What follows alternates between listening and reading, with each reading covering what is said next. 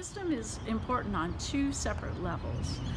She's really important because she's part of a very long-term scientific study of populations of sand albatrosses in the wild.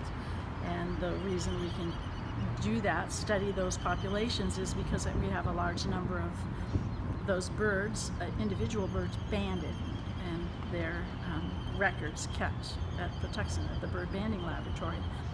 And so she's important for helping us understand survivorship, how long birds live, and how often they breed, because we know her as an individual, as part of a population. And there's a second reason why wisdom is so very important, and that is not only because she's part of an enormous long-term study of animal populations, but because she's an individual that we can actually know and think about her personal history.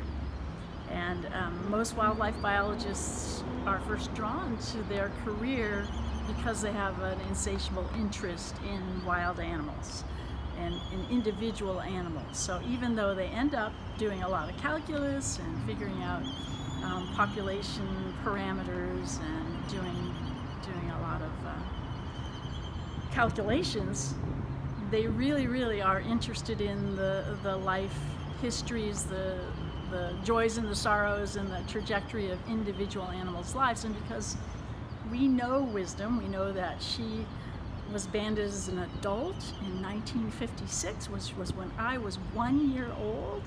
She's older than I am, and she knows so much, and she's seen so much, and yet she is still doing what she evolved to do, and surviving and raising young every year as the best she can.